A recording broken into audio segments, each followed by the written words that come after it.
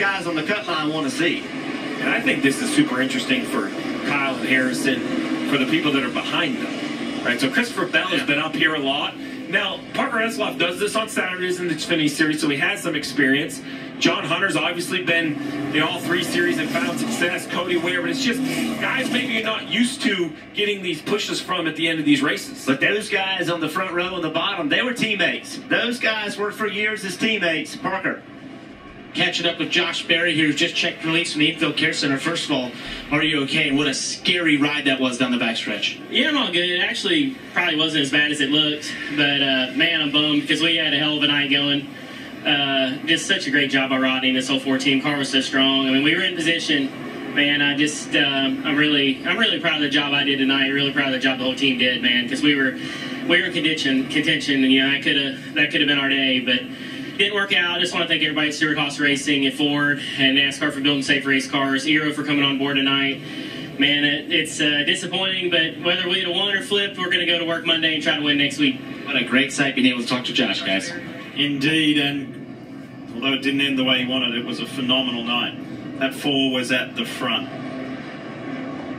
All right, so these names you see on the screen have not been involved in one of the multiple wrecks tonight. That's the easier list Yes, to create. Exactly. So you said it, Steve. Who is going to be the best pusher? There's no question that Christopher Bell, Kyle Busch, they know how to work together.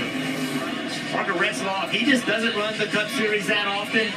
What kind of pusher is he going to be? 23-year-old Harrison Burton on the left of your screen, up against the 2-time champion, 63-time winner in Cup Series competition, Kyle Busch. We go into overtime, presented by Credit One Bank. Let's go! Might be a restart violation on Kyle Busch. Is it going to be somebody with a win already this season, or is it going to be a fresh winner race their way into the playoffs? Kyle Busch leads the way. He has not won since 2023 and is desperate for a win. He's coming off one of his best results of the season last weekend in Michigan, but he's being pushed by Christopher Bell. Gonna get to the white flag, looks like. A little bit of space, a little bit of room. Too much. Harrison Burton's not out of it. Cody Ware's not out of it. And Parker Retzlaff is having the moment of his racing life, being at the front of this field. 1 to go here in Daytona. Nemechek made it 3 wide in that second line, and that has killed the momentum. You've got to go back a long, long way for Kyle Busch. 2008, the last time he won here at Daytona. And now he is tantalizingly close to that victory. But here comes Harrison Burton for the Wood Brothers. He's being pushed by Parker Retzlaff. And the 23-year-old from Huntersville, North Carolina is at the front of this field and may race his way into the playoffs. Busch goes low. Burton blocks. He gets back up. Comes to the line. Champion little boy has done it. Harrison Burton wins in Daytona. And does what his uncle had done. How about that? At a time when he doesn't have a ride in Cup next year, he wins at the World Center of Racing.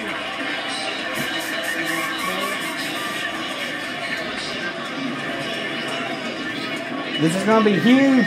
Win number 100 for the Wood Brothers. Family here at Daytona. What do you say, Dad? Hell, I can't talk. Nor can your wife.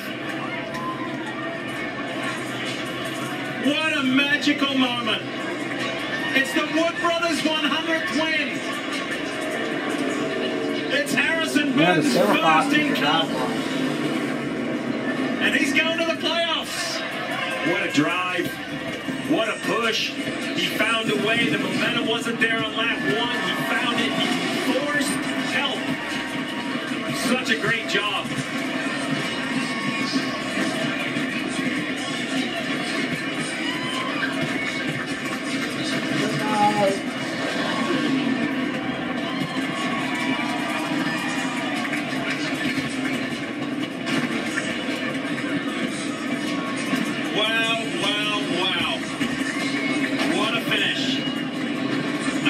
to sprinkle a